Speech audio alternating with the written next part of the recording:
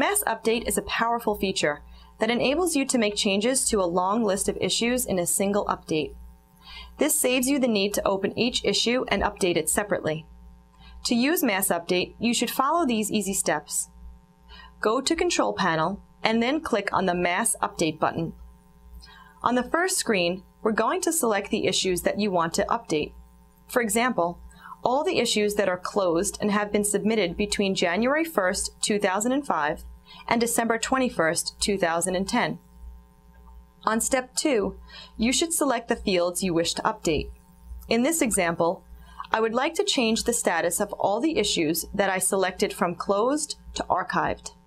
So I'm going to add the status field. Step 3 shows me the details of the changes I'm going to make in the account and asks for my confirmation. I confirm and the system performs the changes to my account.